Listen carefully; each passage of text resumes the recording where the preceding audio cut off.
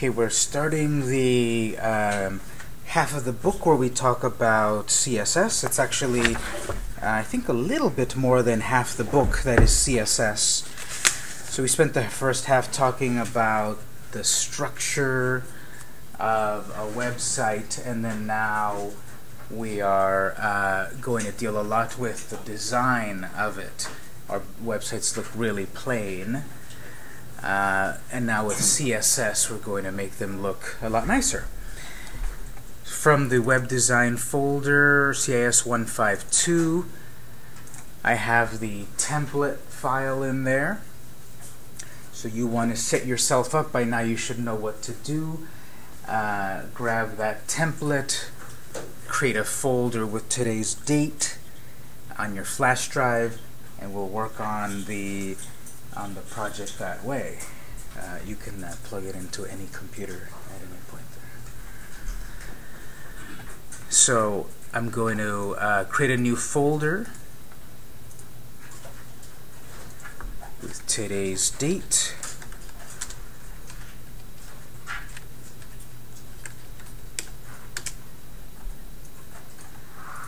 And I'm going to copy the template file and change it to today's date.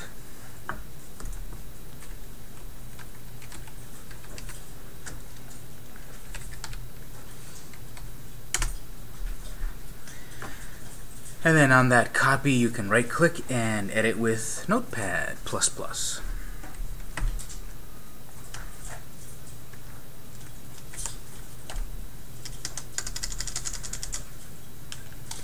you should have the template file. You can change that up just a little bit there with your information at the end. We're starting to work with CSS, and we need some sort of project to work with. So let's say for title, we'll call this my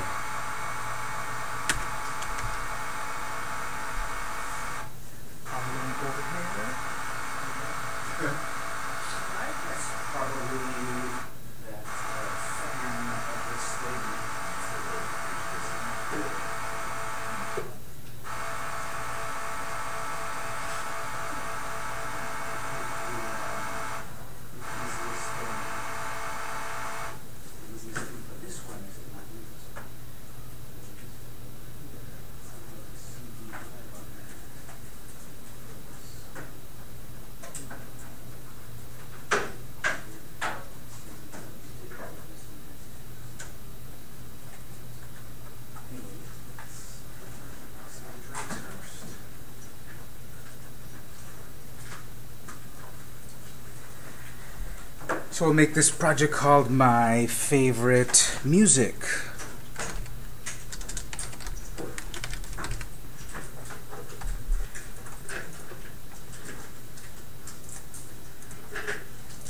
This will be My Favorite Music, H1, My Favorite Music.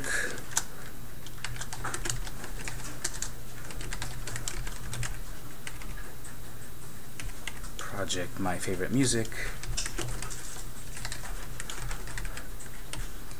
Today's date,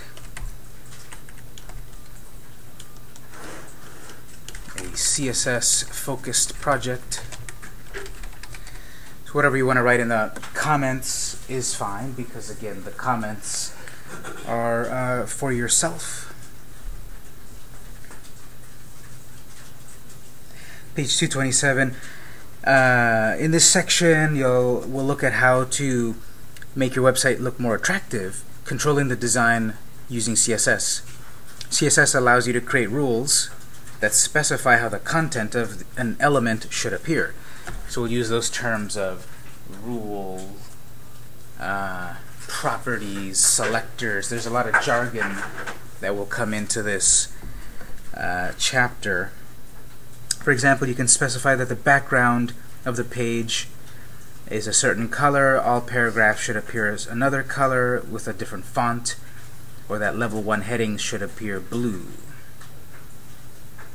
Once you've learned how to write a CSS rule, learning CSS mostly involves learning the different properties you can use. So again, you don't need to know every single property. It's helpful to know the properties off the top of your head when you want to make changes and such, but if you don't, you can always look them up. We've experimented with a few different properties here and there. Let's do this. Let's after the H1, we'll write a paragraph and just make something up quick about these are my top favorite music and bands and genres and artists. These songs and albums are what define my life. They mean a lot to me. Just some content so that we have something to work with.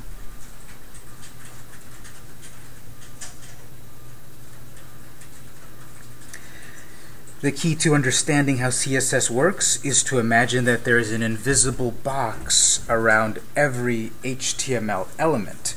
So 229 mentions the box. This is the box model. There's an invisible box around every element, and we can actually see those boxes in the web browser. So I'm going to save that and go ahead and run it in your browser. Launch Firefox. This that we have is very basic, but it's enough for us to see the box model that it talks about in the book, page 230.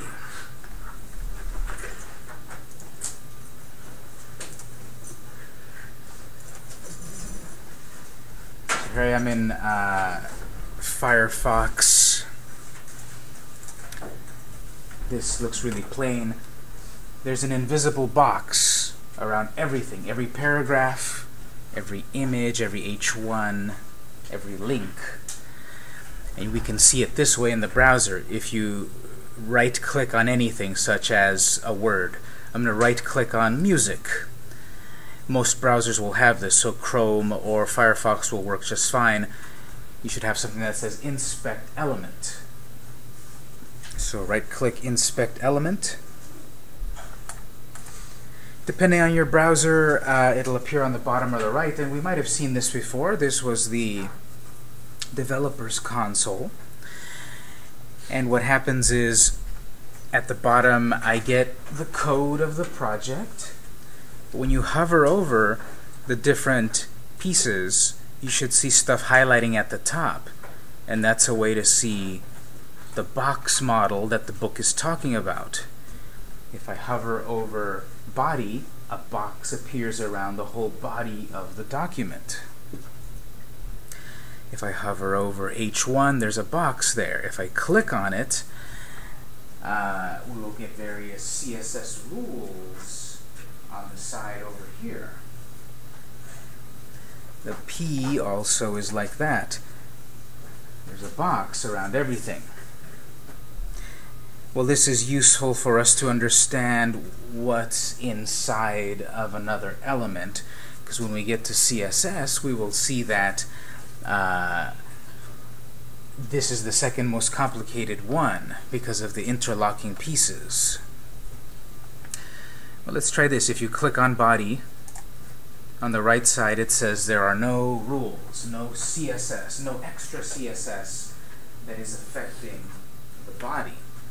If you click where it says element, just anywhere there, it should then let you start typing. For example, background color, and as I start typing, it'll pop up with all the possible CSS rules that I can use. So if I do pop background color, tab, and then I get a bunch of options for colors, I'll just choose, aqua. Press enter, and it changed it all to a color. If I hover over the H1, again I can write CSS, and we'll do this in our notepad in a moment. Here I'm going to show you in the web browser you actually have a way to edit CSS. You can right-click Inspect Element, and that'll open up the inspector. Click on there, and I can write something again like background color. I can do red. And I'm making some changes.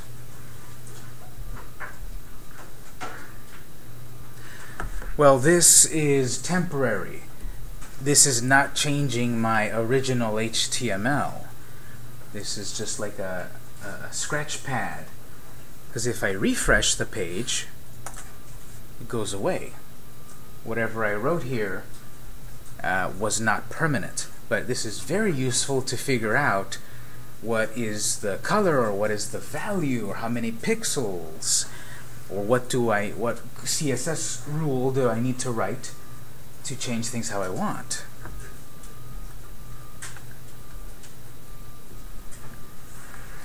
Page 230. CSS allows you to create rules that control the way that each individual box and the contents of that box is presented. Let's go back to Notepad, and let's say for some words inside of your first paragraph, I'm going to add a span around them.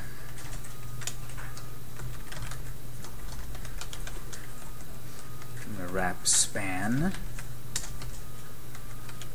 tag around something of the text that you wrote. You save it and run it, and then do right-click inspect, which is actually the same as F12, doing the F12 key for the developer's console. It's the same sort of panel. But if you add a span, save it, and run it, and now see your code, there's this extra box now around that. So there's the box of the whole body, there's the box of the H1, the box of the P tag, and the box of the span. So there are these invisible boxes throughout.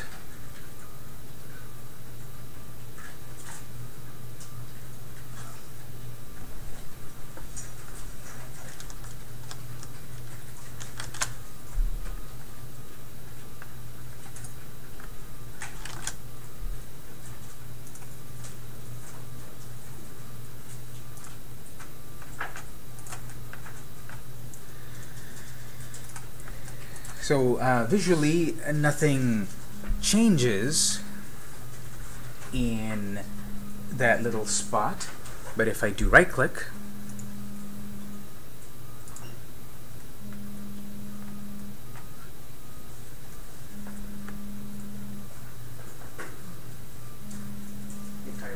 I see there is a box there.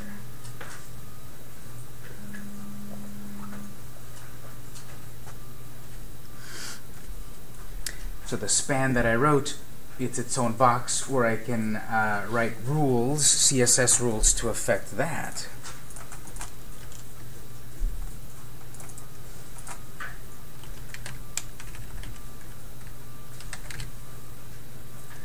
When I make changes over here, it pops up to say, well, look at that, I was just adding style attribute to that element. We've talked about block level elements and inline level elements before. That's page 229 and 230 basically. Next, 231, CSS associates style rules with HTML elements. So you have a really cool screen or page there that explains these concepts of selector and declaration. Let's do that. If we go back to your code, we wrote inline CSS before, which we should avoid. Instead, we will write embedded CSS. So let's back up to the head block and add a new style tag.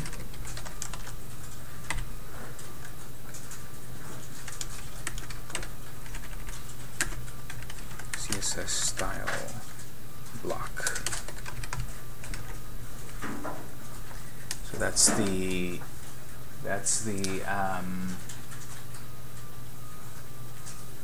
comment in CSS. The comment in HTML, we remember what that one looks like. And the comment in CSS is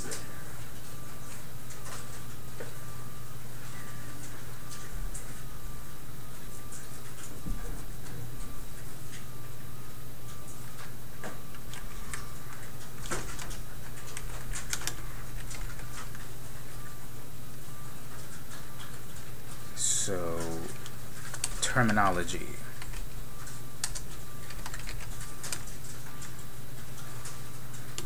Selector, declaration, property, value.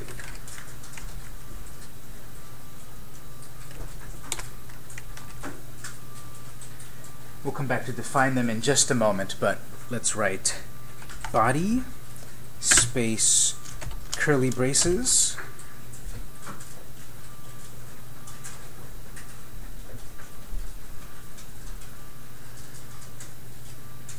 CSS works by associating rules with HTML elements. Associating rules with HTML elements. These rules govern how the content of specified elements should be displayed. A CSS rule contains two parts, a selector and a declaration. So inside a body, background, color, purple, semicolon. So here's a CSS rule. Anywhere the body tag exists, let's declare the property of background color, its value to be set to purple.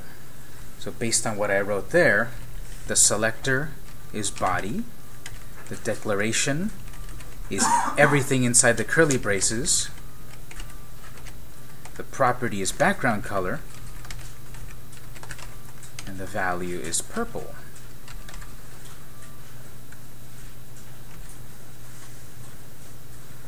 So we're selecting the tag body. We're declaring some things about it.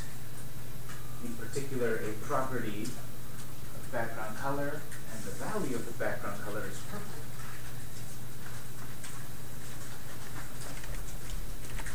We've seen that we can affect the color of text.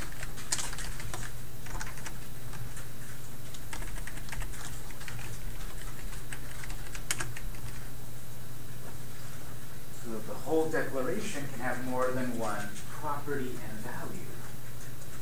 That one has that declaration has two properties now, a background color and a text color.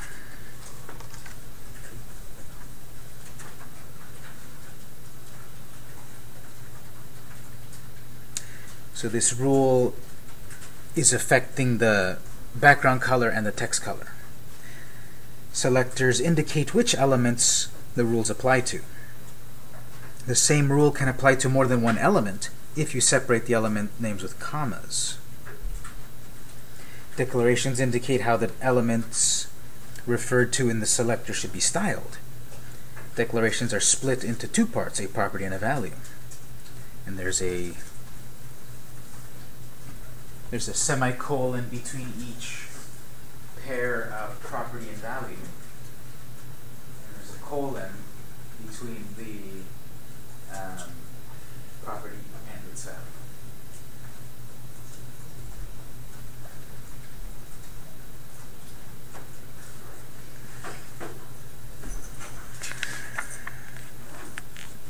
So if you save and run that, get a background color change with a text color change.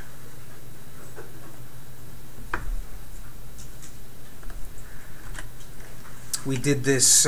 We did something like this previously, although we had a dot at the beginning, if you remember, a long time ago last week. We had a rule with a dot. We'll come back. Well, why did we use a dot? We'll come back to that as the chapters go on. But that's the end of the first chapter, introducing CSS. The big idea is the syntax of the code is like this: some sort of selector with a declaration. And we've got properties and values. That could have been written, broken up like this. I can break each of these into its own line. Maybe tab this for readability. This will be most common what we do. You don't have to do that right now, but that's going to be most common the way we'll do it, because we'll usually have several properties that we're affecting in a declaration. So I'm going to keep it on one line, but both of them are the same.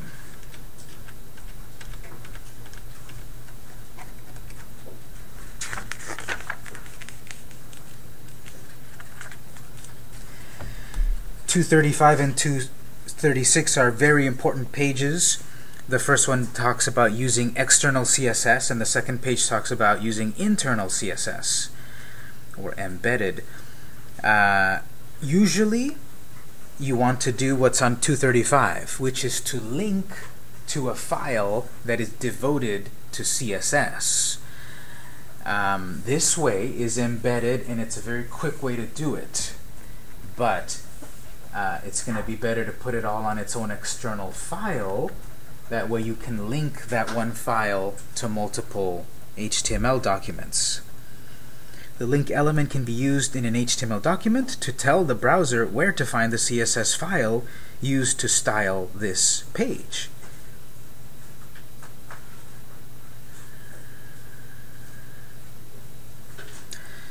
So let's say we'll practice with that also.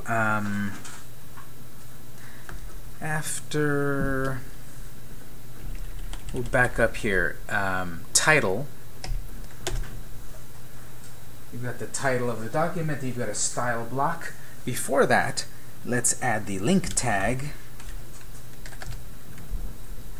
So we do have a tag called link, but it's not really linking from one page to another. Its purpose basically is to link to an external CSS file.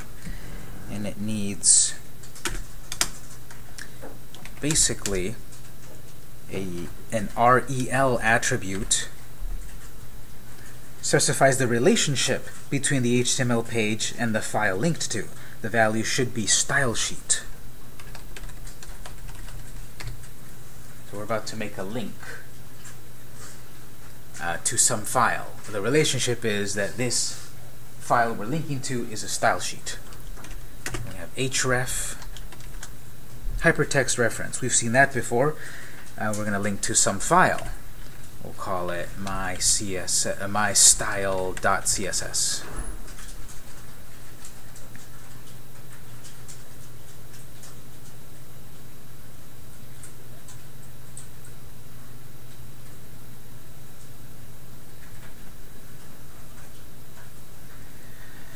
The book mentions the type attribute. Don't worry about the type attribute. This is to specify what type of file are we connecting to.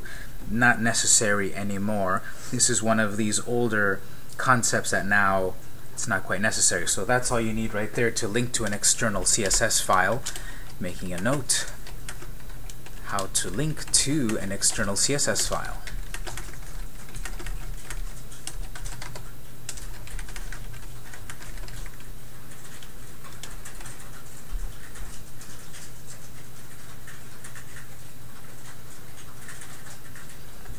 Well, this is not complete. This is just linking or trying to link to a file that has CSS, but that file does not exist.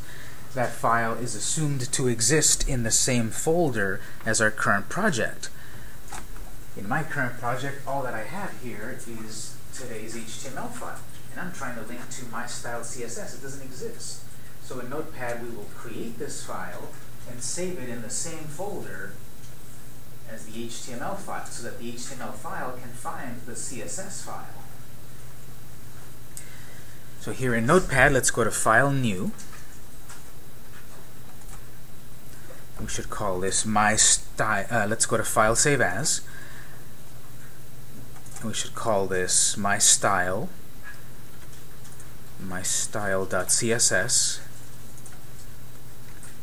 Still save it as HTML. No, this time we're saving it as .css. So on the Save As type, you should see Cascade, which is a misspelling, Cascading Style Sheet. So let's save it as mystyle.css, Save As type, Cascading Style Sheet, Cascading Style Sheet file.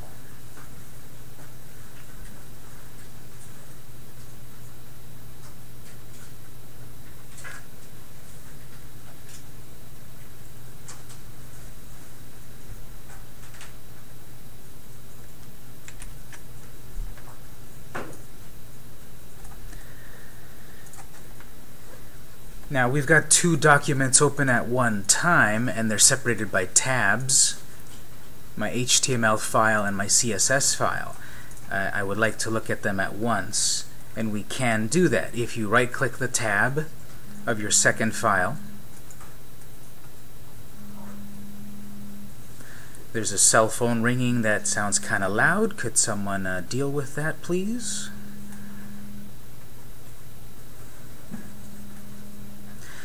So if you right-click that CSS file and select Move to Other View, we can see two files at one time. So on the left side I can see the HTML file, and on the right side I can see the CSS file.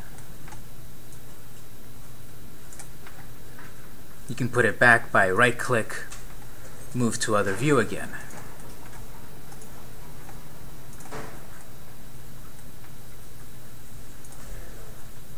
So in the CSS file,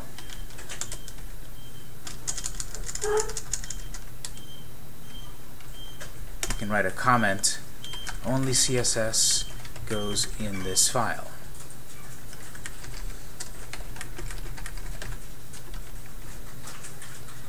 So in the CSS file, we should only write CSS. In the HTML file, we can write HTML and CSS and JavaScript. But actually, we should really write CSS in a CSS file and JavaScript in a JavaScript file. Keep them separate. Then we link from one to the other. Let's say then, p tag, curly braces, background color,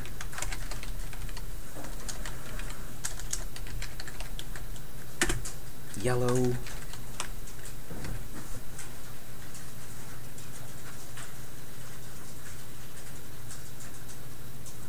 so I'm saying select the p tags in the document and set their and declare their background color properties to have a value of yellow.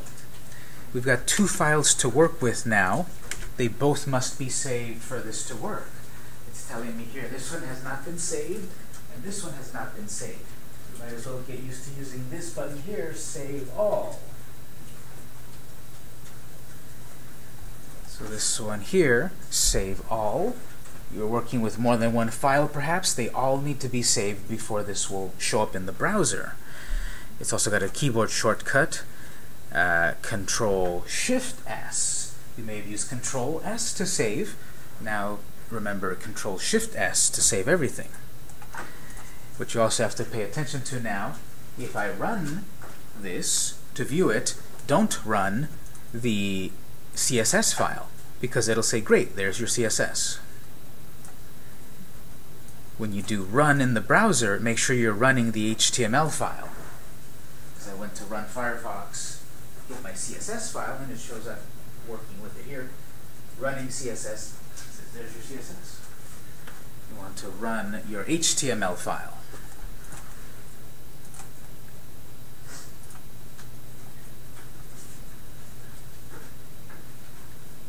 Pause here. You should see the background color that we defined in the HTML file, and then now you should see the paragraph background color that we defined in the CSS file. Does everyone see that? If not, let me know, because you don't have a link properly, perhaps.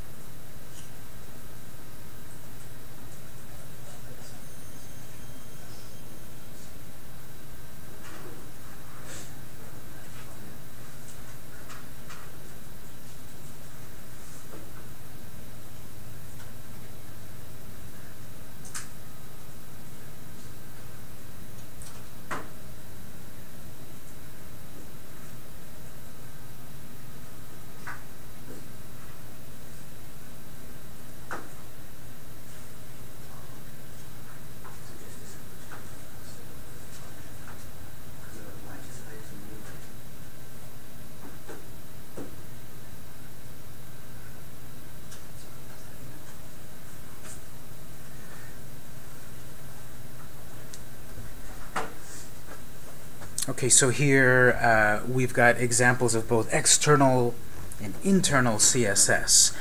At the left here, this style block, we should write internal CSS. Now, I'm not going to have my split screen most of the time because my screen is a lot smaller than yours. I'm going to switch between the screens, but that's how you can open double panels there.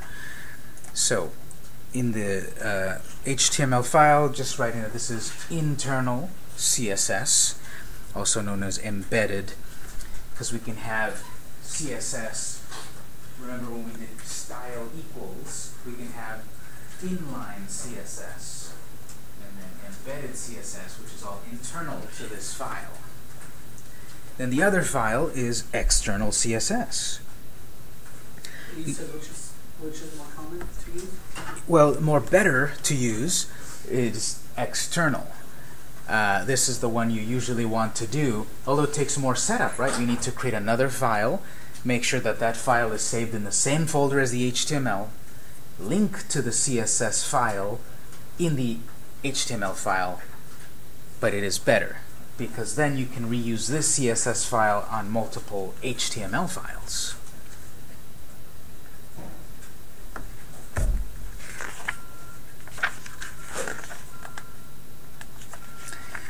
Page 237, 238 is a little complicated. I'll come back to that one in one moment. I'm going to jump instead to 239, how CSS rules cascade. Well, what if we do this? In the CSS file, we've written the P tag, basically affect all paragraphs with this background color. That's what that means. Let's back up before that paragraph and say body, background color, red. Now another reason to do external CSS, especially in Notepad, is I didn't have the cool color coding that I had in the HTML file. Notepad sees mostly HTML in this HTML file, so we get all of the color coding and helps and hints and all of that. But when we have a dedicated CSS file, Notepad sees that, and now we get the colors so that we can properly code.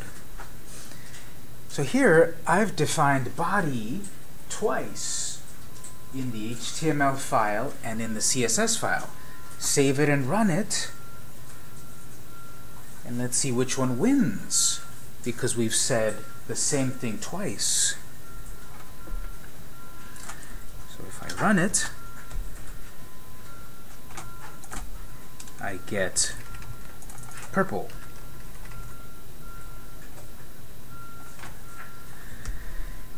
If there are two or more rules that apply to the same element, it's important to understand which will take precedence.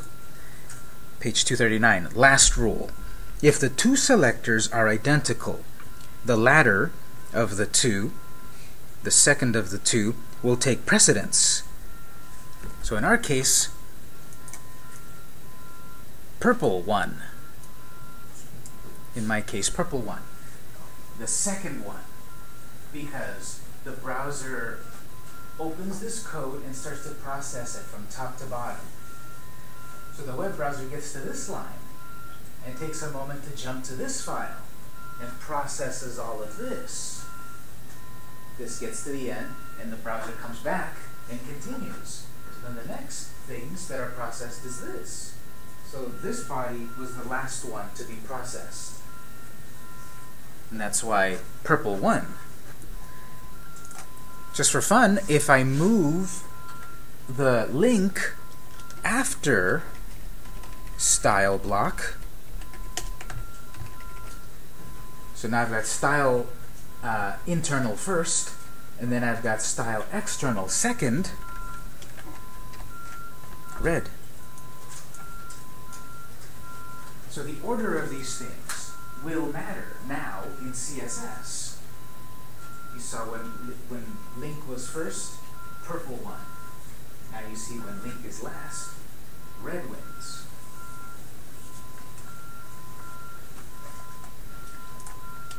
So I'm going to leave it first and make a note.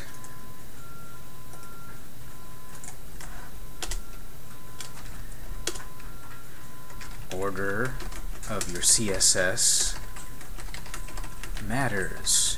I'm writing it in capital letters because it might be important.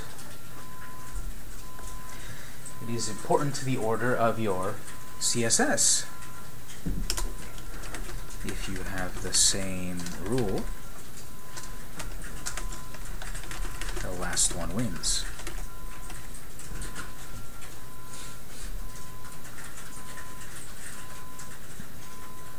It looks like in Chrome, external comes first all the time. It shouldn't. It shouldn't, because that is definitely against the specifications of CSS, and that's Chrome going rogue. You know, the real rules are the order should be like this. And I don't doubt it, because standards are great because everyone can make their own standard.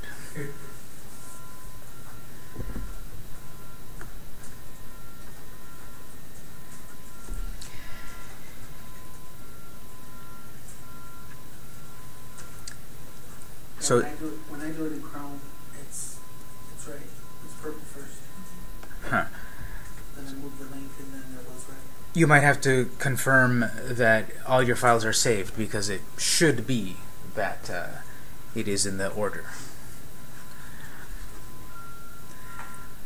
So if you have the same rule, the last one wins. Or if you have a more specific rule, it wins.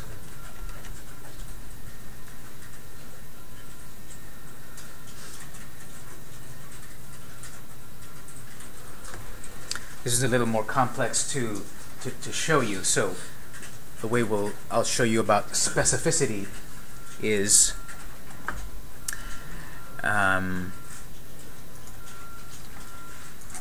let's do this. We have, back on the HTML, we have a span where it says define my life. We wrote span around those words. Let's also write a span around the word favorite.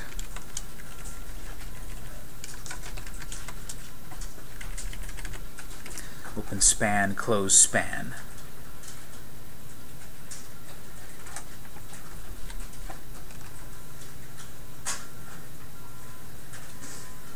So right now, this rule is targeting the body, everything. This rule is targeting the paragraph there. Let's say in the HTML, in the CSS file, create a rule called span.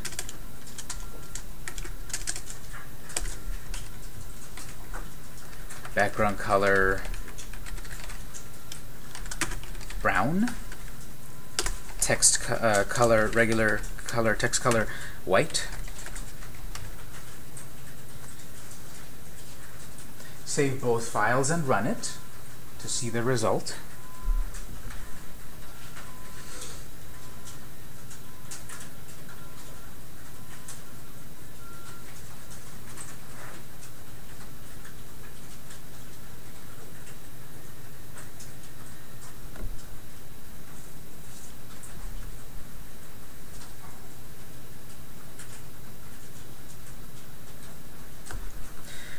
Okay, so if you then see this in the browser,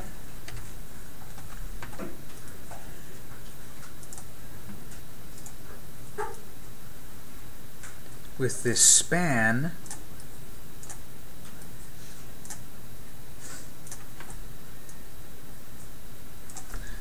this span rule is being applied to all instances of where span exists. This is the power of CSS, in that once you've set it up the right way, you change, in the future you change a little bit to make lots of changes. So because I've used span more than once, that CSS rule applies more than once. Can we use the ID in span? We can. Okay. That's the specificity that we're getting to. So we've used IDs before, and we'll use something else called classes and all of that in a moment. But here, I wasn't specific enough to say which span I'm really trying to affect. So let's do this. After this span, let's write P space span, and then a background and a text color. I'm just going to copy that and paste it and change it to something else, something maybe green and white. Okay, now save it and contrast it with this. Regular span P space span.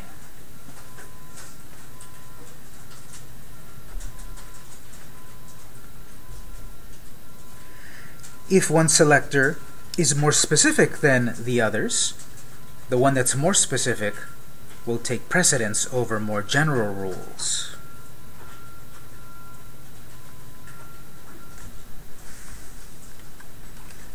So checking that result,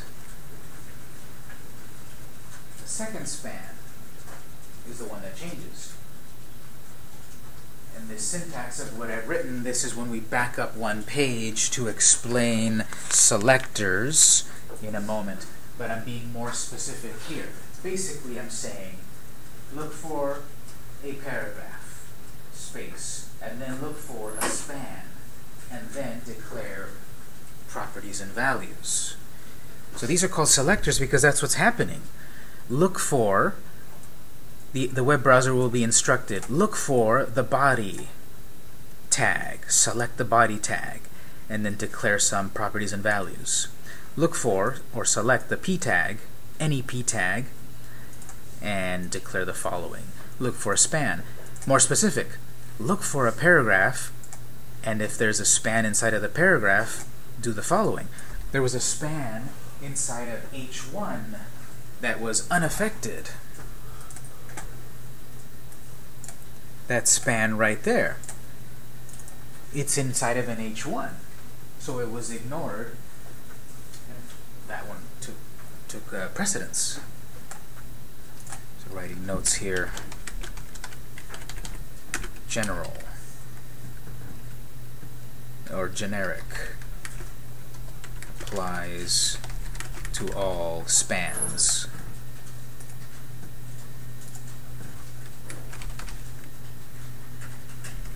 Specific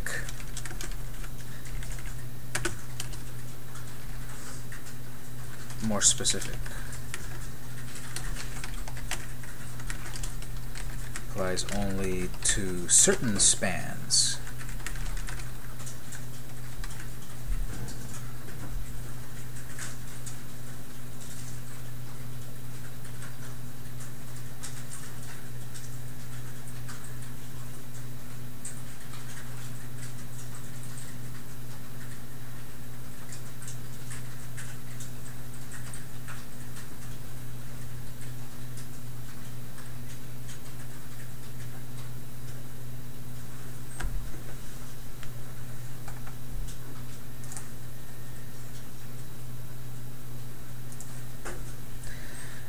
Let's add a little bit more content in the HTML file so that we can edit via CSS or control via CSS. We've got an H1, my favorite music.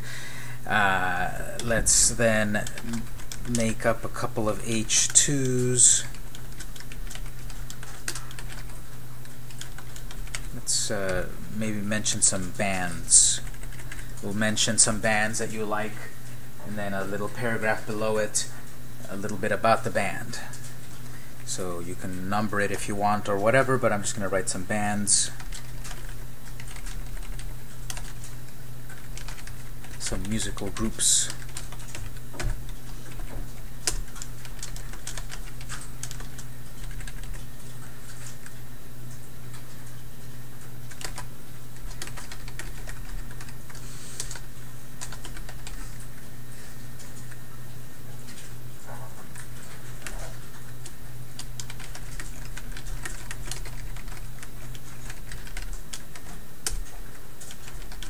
Just some content to work with.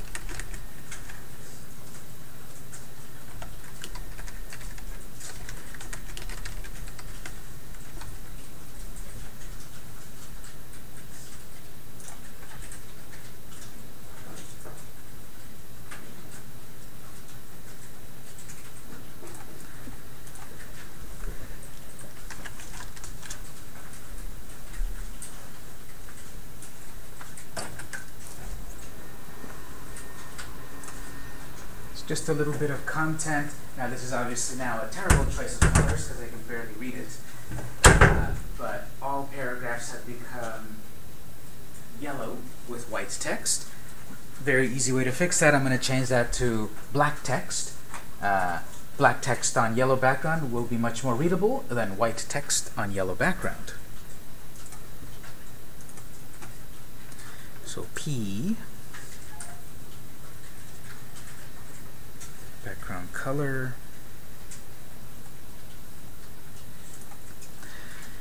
Now, before I change that, this again relates to these concepts. I'm having a hard time reading the white text on the yellow background. But if I look at my CSS, nowhere did I actually specify that there is white that there is white text in the paragraph. I said a yellow background in the paragraph, but I never said white text. This is page 240, inheritance. If you specify the font or color of the body, they will apply to most child elements. This is because the value of those is inherited by child elements. It saves you from having to apply these properties to many elements. So in the inline, in the embedded CSS, that's when we said the color of text white. So CSS works furthermore with the concept of child elements and parent elements. In the HTML, the parent element is body. Everything is below it. Then we've got child elements that are below that. Conceptually and literally, yes, this text is literally below this text, but conceptually, all of these elements all relate to this body. Just because this one is below this one doesn't mean it's necessarily a child. All of these elements are children of this parent element. So we said body, text color white, and everything else inherited, just like in real life. You inherited probably your eye color from your parents, or your hair color, etc. Inheritance. So CSS passes on its properties, the parent element to the child element. This goes back to how this works. Specificity. We weren't very specific, actually, about color early on. And then what happened is that all of the paragraphs get the yellow and the white. Now I want to redefine that and specify that I actually want black text, yellow background. So that is if I change my paragraph, if I add one more property and value, background color, text color.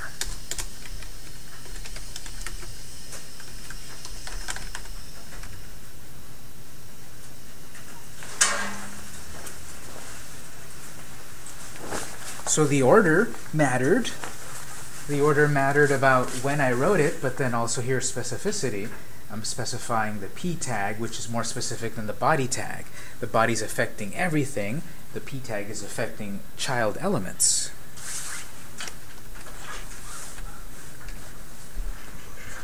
And I can read that.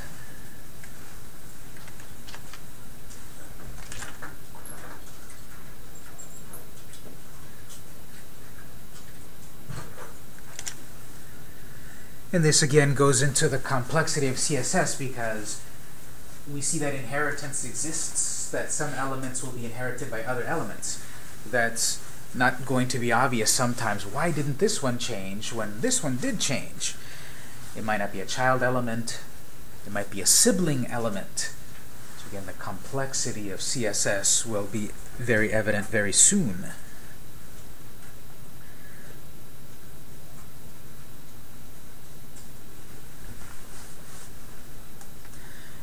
We have all of these, all of this content so far. Back on the CSS file,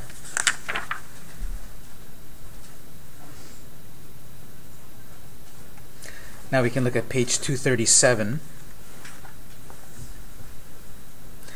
There are many different types of CSS selectors. that allow you to target rules to specific elements in the HTML document. That page shows a great example of just having a lot of content and then also using IDs and classes. And page 238 mentions the different types of selectors: universal, type or tag selector, class ID, child, descendant, adjacent sibling, and general sibling. So there's lots of ways to select.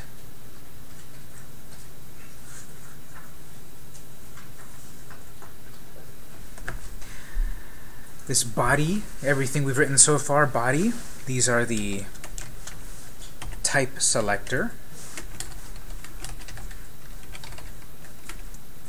or tag selector, targets, valid HTML tags. Any example of P is going to be edited. Any example of span is going to be edited, is going to be targeted. So type selector, we're selecting a tag, basically. Any tag that exists. One of the requirements in the homework that is due today is to use the address tag. We didn't talk about it in person, but I said to look at it in the book. So the address tag, that's another way that we can write some rules here. We can have the tag of address and change its color and font and such. Type selector, we're selecting a type of tag.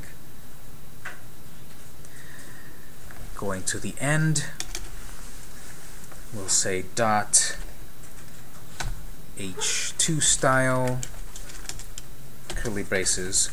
This is a class selector.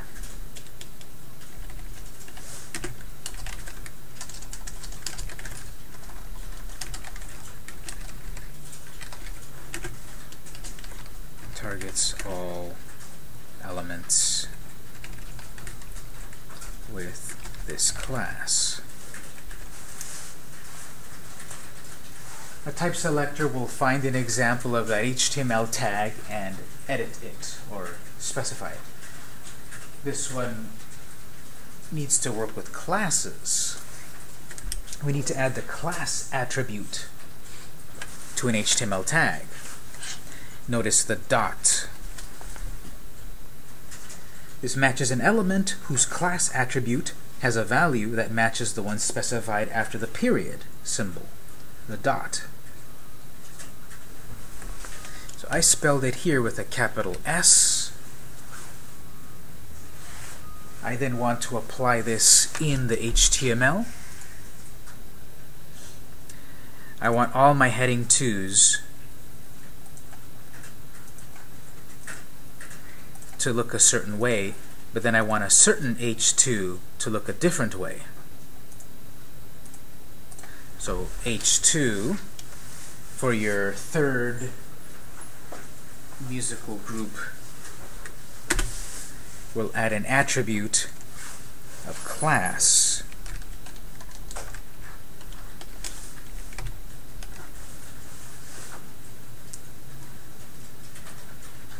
So here the H2 tag has a class of H2 style.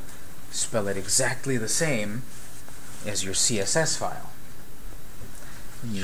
When you run this, you should see one of the H2's changes.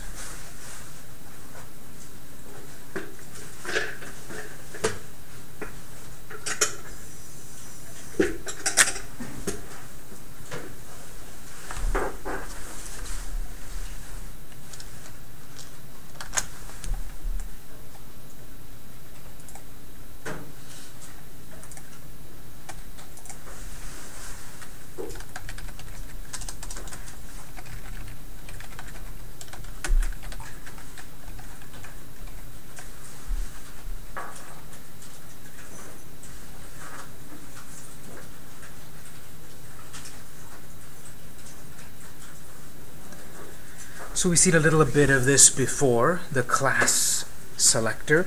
Now we're kind of defining it more in the book. purpose of this is to sort of group different things together so that we can style them the same way. So anywhere that I use the class of h2style, it will change here. I'm going to go inside of somewhere on my first paragraph and highlight something with span and add that class. So if I go back to the HTML file, I'm going to add span to something in my first paragraph. Well, we've seen a moment ago that all spans get a certain look. But this span, I'm going to add the class attribute of h2style. And we'll take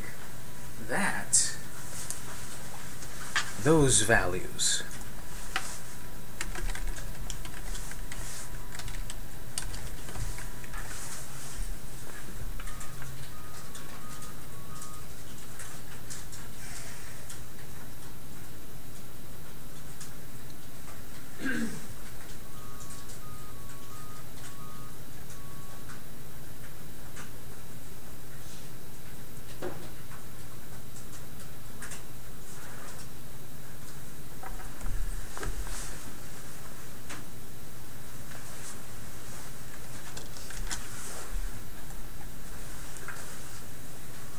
This is a span like these over here, but this span gets this color here because they both have the class of h2style. If you just wanted the H2s, you don't need to put the class in there, right? If you just wanted to call the H2s the same. That's right. So if I want to target all h2s, I would need a type selector. I'm selecting all tags of type h2. Okay.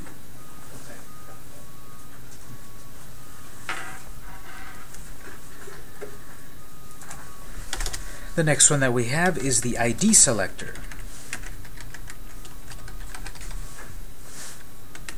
Targets only one element.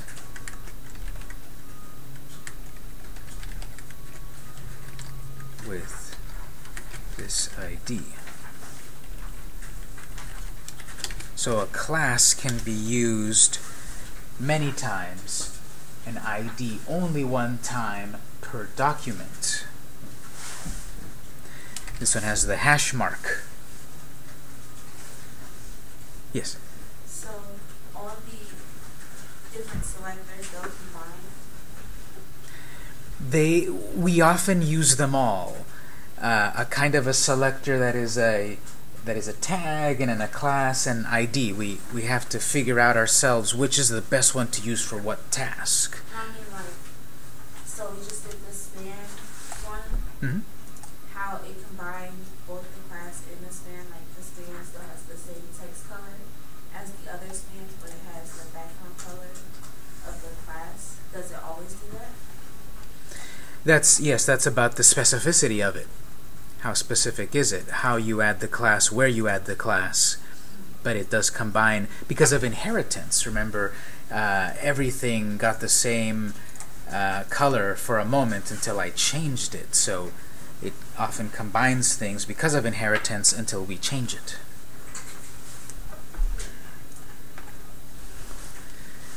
Let's say here, important text.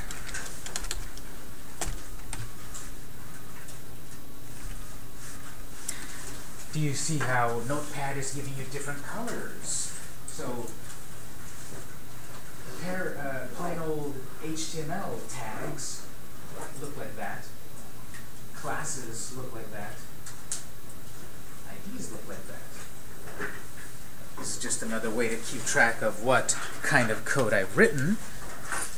And so within ID, it targets only one element. So it can only be used once per document.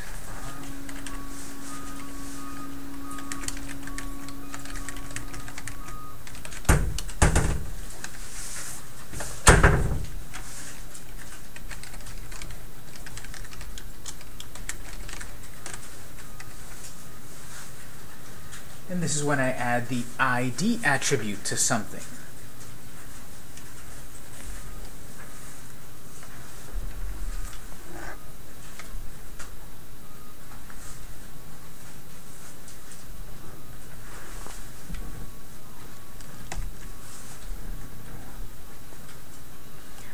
So I've got three paragraphs. Three paragraphs. To the last paragraph, I'll add an ID, the ID that I just wrote, important text. Notice that the dot is not here when I've got a class, and the pound sign is not here when I have the ID. In the HTML, this is the dot, and this is the hashtag. In the CSS file, the dot means class, and the hash mark means ID. So don't write the hash mark in the HTML file, in this case, or the dot for the class.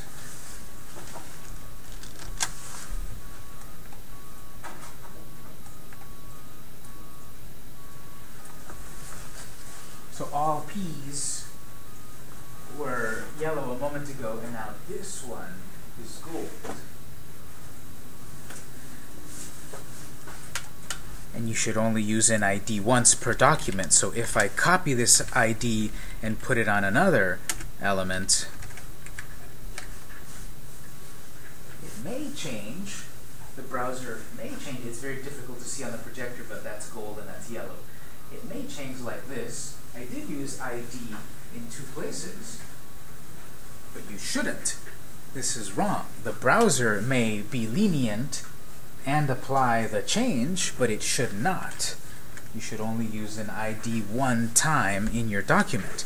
This is now doing the work of a class. The purpose of the class is to be able to reuse it. The purpose of the ID is that it should only be applied once per document.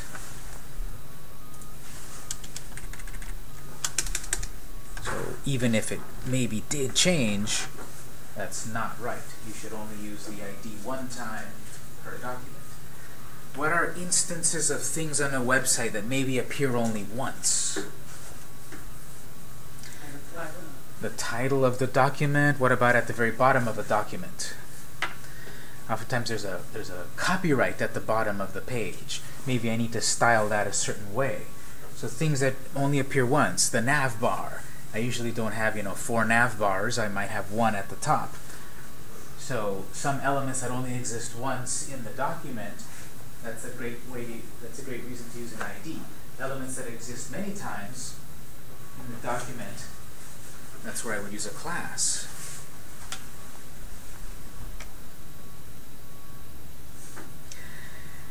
The big ones that I want to talk about at the moment are the type selector, class selector, and ID selector. Page 238 mentions more of them.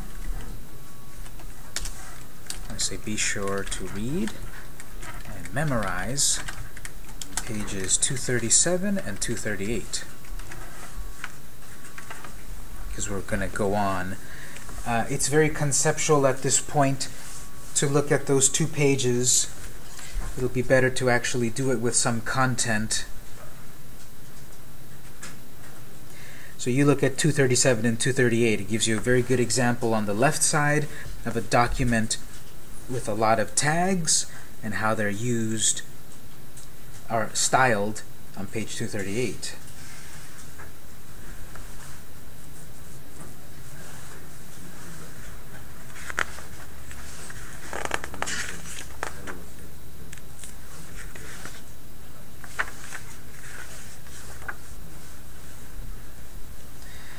Page 241 answers why you should use external CSS.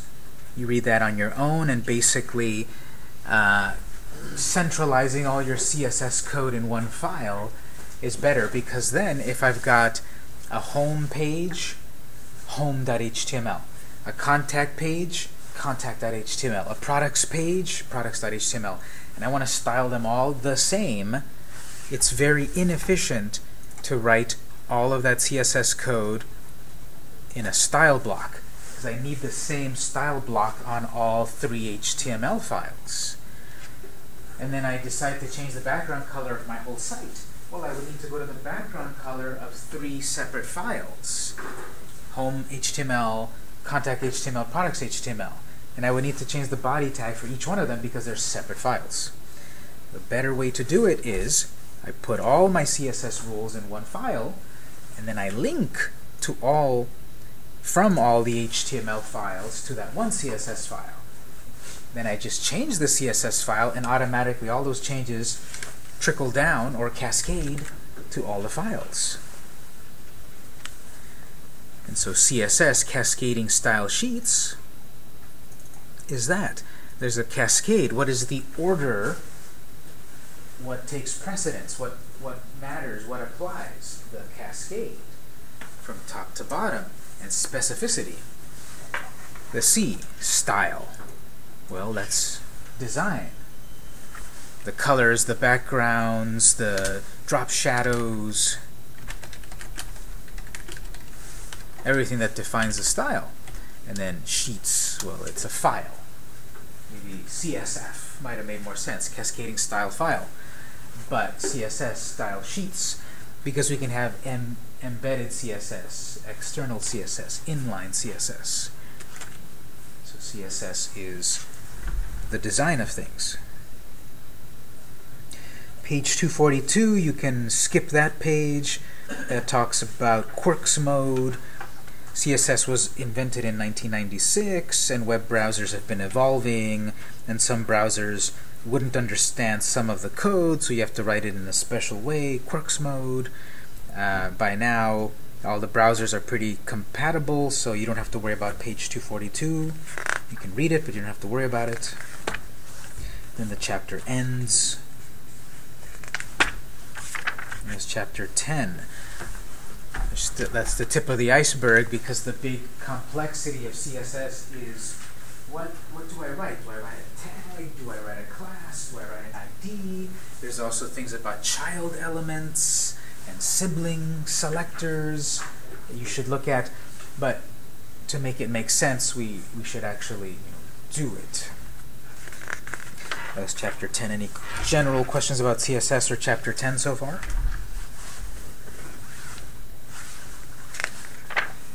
The next chapters are very hands-on, where they talk about how to write CSS. Chapter 11 is how to write CSS to affect color. Chapter 12 is how to write CSS to affect text, and so forth. Chapter 13, chapter 14, how to write CSS to affect tables. 15 is pretty complex. When we get to that one, it's about layout. 16 is images. So these chapters are going to then focus on what's the right tag for the right task. We've got a chapter 11 all about what are the proper tags when you want to affect color.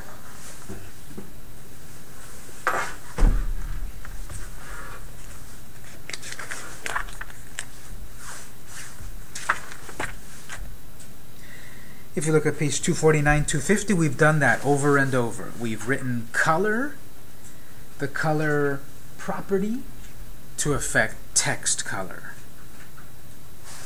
We've been writing colors with a named keyword, but we also have colors that we can write as a formula.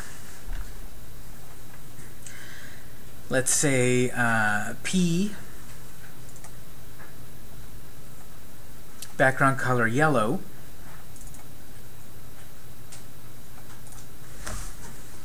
enter, background color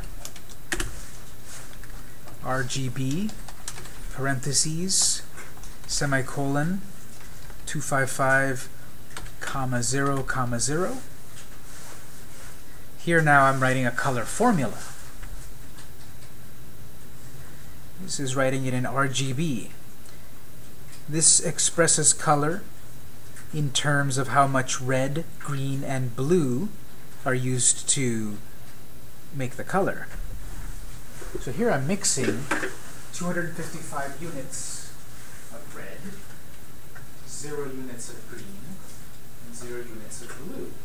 It's going to be a bright red color. It goes from 0 to 255. Now I wrote 2 background color properties. Which one wins? The last one, RGB, because of the cascade. So it was obvious which body won. Now that we understand that, the other body wins because it's last. Here, it should be obvious also. We've defined background color twice. Yellow then red. Red wins. Second.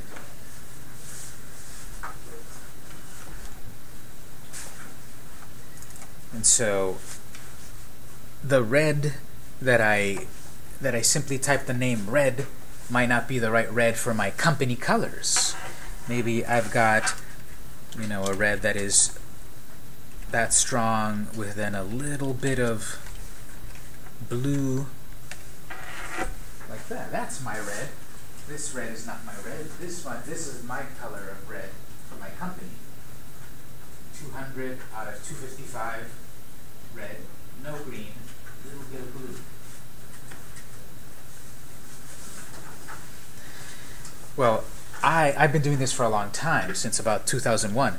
I cannot mix color formulas in my head. So there's plenty of websites out there.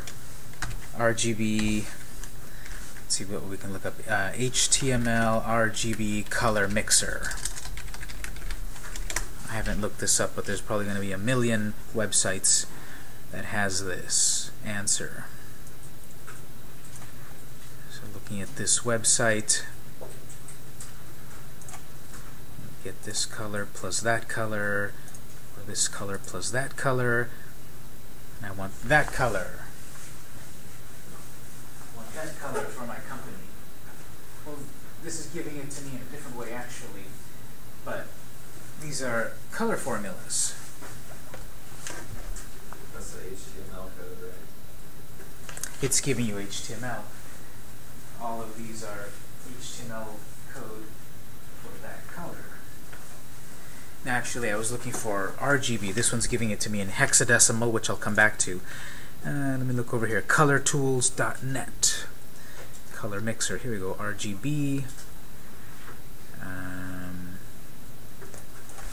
200.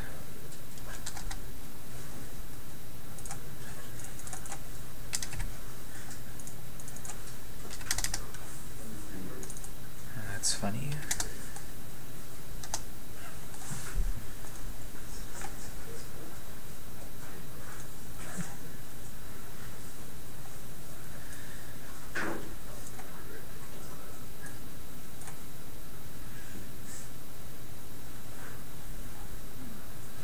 Okay, so RGB is one way to define your colors. And here's another way. If I add another background color property to the same selector, this time with the pound symbol,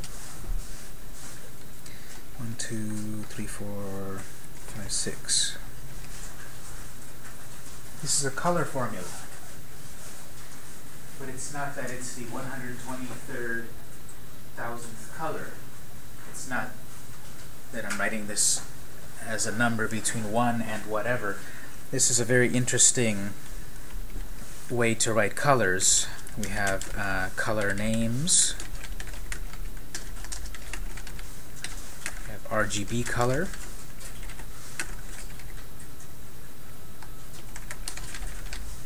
We have hexadecimal color. Just shorten it to hex color.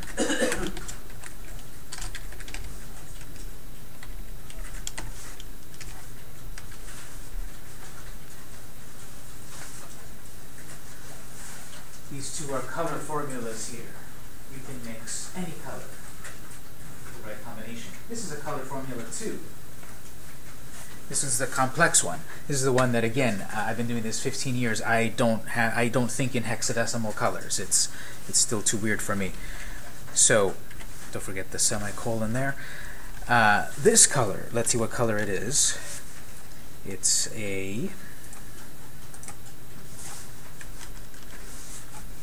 kind of a cool blue.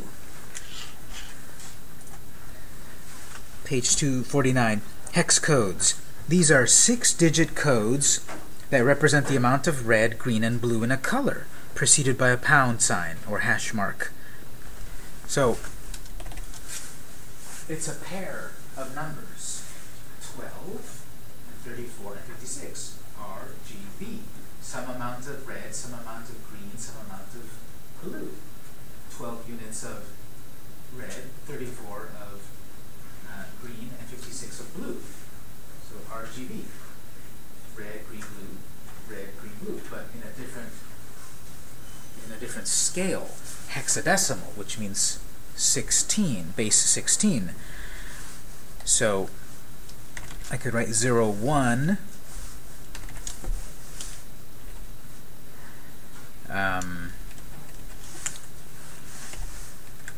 AA 14.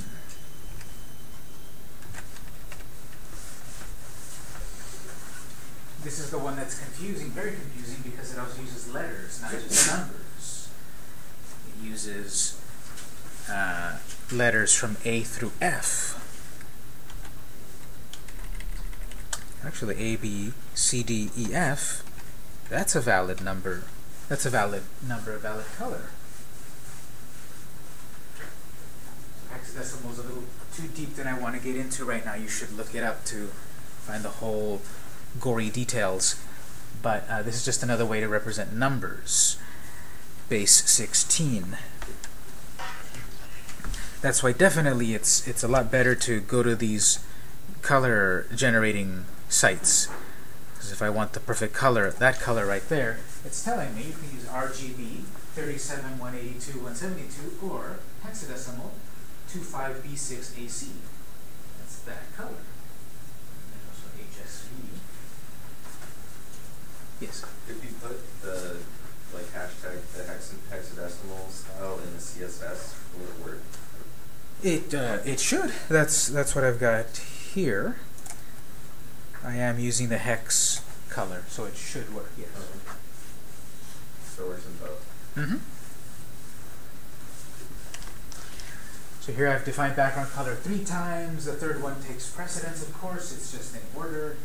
Here I've got color name, RGB color formula, or hex color formula. Definitely find a website with a color, some sort of color mixer that you like, and get your color there, because again, to figure out what a color is in your mind is very difficult.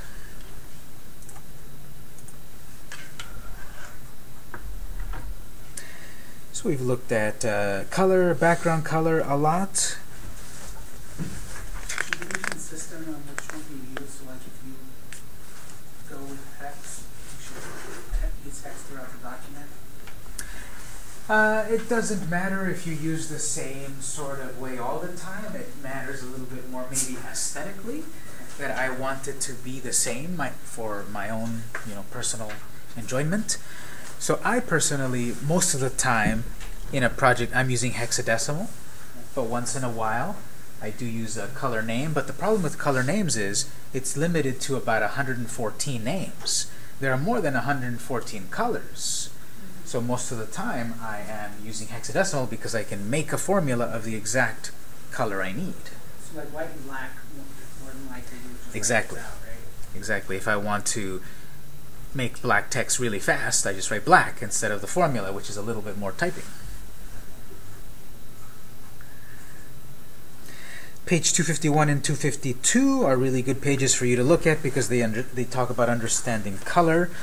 They talk about RGB, the theory of it, and hex, and color names, and all of that.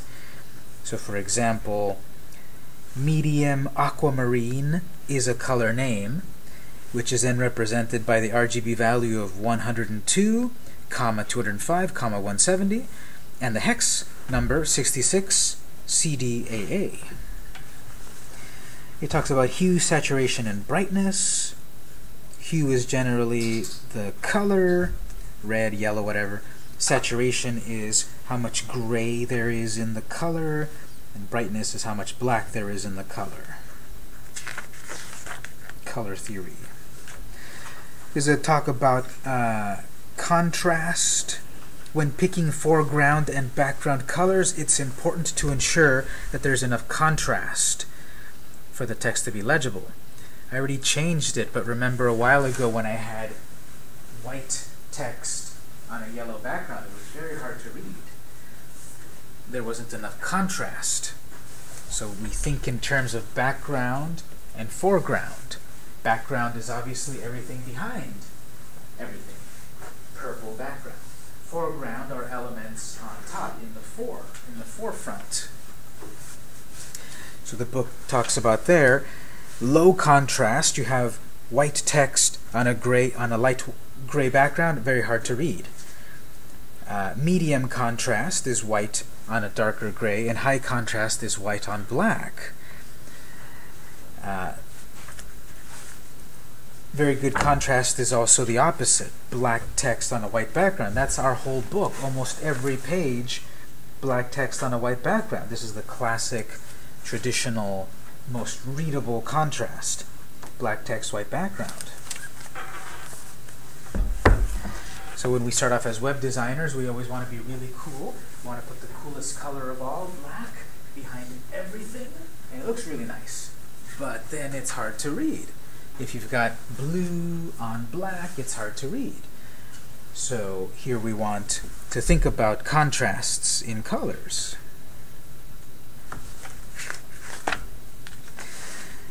We've got a really cool thing we can do here, page 254. Opacity. We can make things transparent. So let's say I want to make some transparency.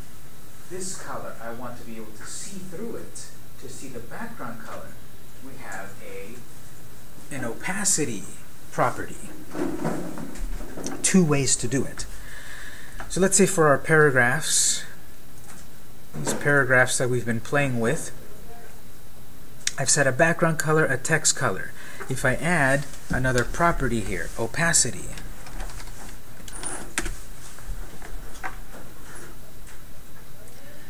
the opacity property allows you to specify the opacity of an element and any of its child elements. The values go between 0 and 1. How many numbers are there between 0 and 1? That's almost like a trick question. Infinite. Because between 0 and 1 you have 1/2. Between 1/2 you have 1/4. Between that you have 1/8, 1/16, 1/20, 1/200. We have infinite number of numbers between 0 and 1. So think about it in terms of 100%. If we write opacity of 0, this element is invisible.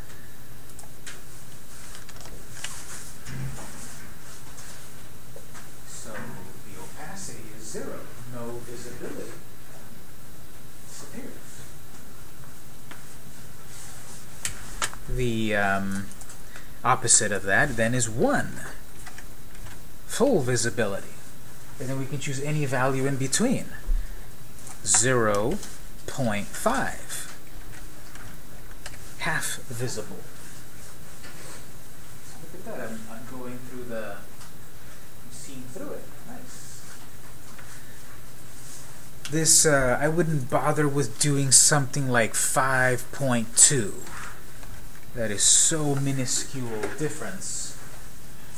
You often want to go in units of 10. 0.5 to 0.6. And even that, I don't bother with that too much. Personally, I really only bother with the big values of quarters. 25% visible, 50%, 75%, 100. Everything in between might be so subtle you don't really notice it. You know it's different, but no one else is going to notice the difference.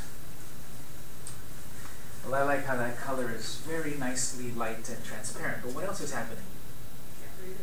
Can't read it. The text is also becoming transparent. That's what this just said in the book here. This allows you to specify the opacity of an element and any of its child elements. So the text inside of that paragraph also changes its opacity. So opacity oftentimes doesn't work that well.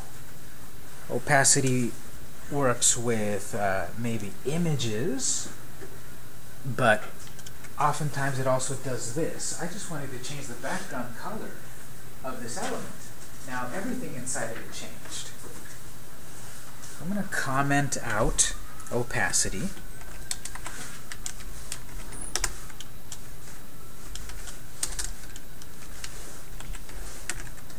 A way to make things transparent oftentimes doesn't work too well. A better way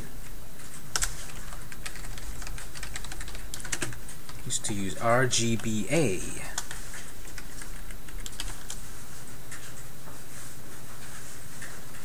So opacity may work. If it does for you, great. Usually it won't. A better way is going to be RGBA. RGBA. Red, green, blue plus alpha. There's your transparency. If I do 200, comma 0, comma 25, comma, here's the part where I can do from 0 to 1, 0.5.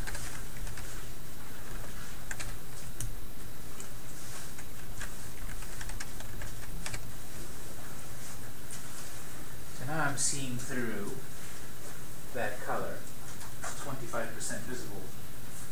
The text has not been affected.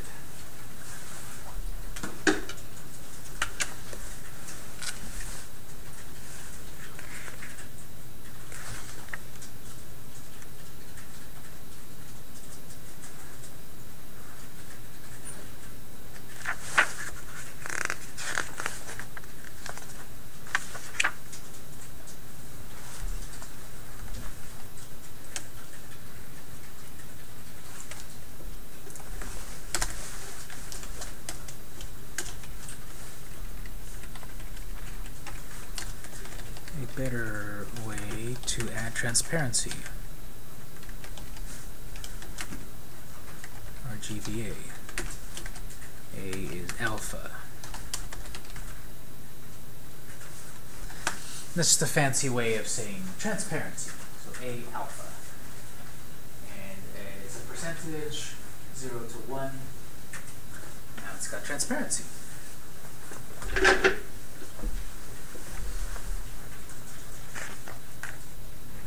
The book mentions there's another way to do color, HSL. We have RGB and there's HSL.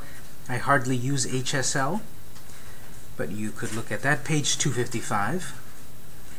HSL also has a way to do transparency, HSLA, alpha. You can look at page 256, and the chapter ends.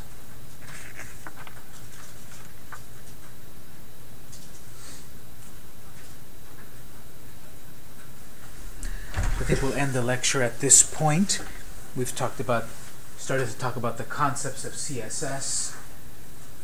What's the type of selector we have? We've started to look at the anatomy of things, properties and values, specificity, cascading, playing with color a little bit. When we come back, we'll look at even more CSS. Many of these chapters coming up are going to be, here's the right code to accomplish what you're trying to do. So, any questions on the chapters we looked at today?